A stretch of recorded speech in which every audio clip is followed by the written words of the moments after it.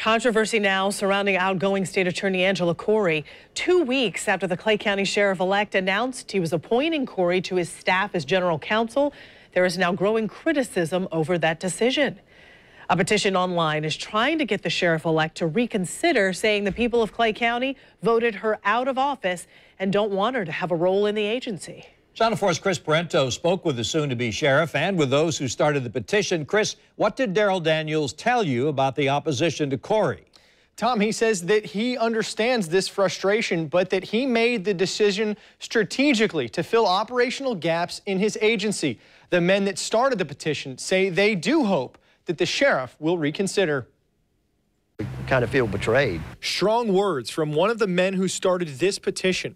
He points to primary night, when voters in Clay County overwhelmingly voted against another term for State Attorney Angela Corey. At least us having our voices heard and know that we're watching and we're paying attention. We're there for support. There's for support for the sheriff's office, anything that we can do to assist. Daniels announced earlier this month that Corey will be filling the role of General Counsel with the sheriff's office through April of 2017.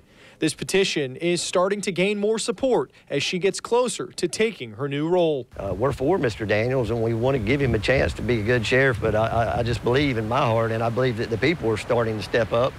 I believe that he's making a bad political move here. But Daniels says the appointment isn't political at all. It's one that will benefit the agency long-term through the training of employees that she will provide. I didn't hire her as a state attorney to try cases.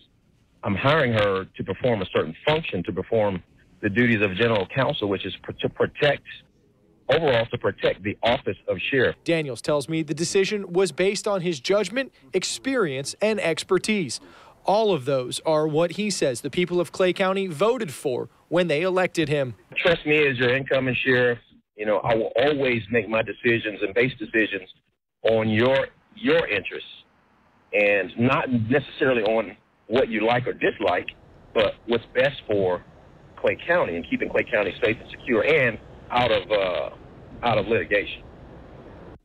Daniels says that once Corey's role is complete at the end of next April, he will then hire someone who he feels is the most qualified to fill the role permanently. But he says that as sheriff, he knows not all of his decisions will be popular with everyone.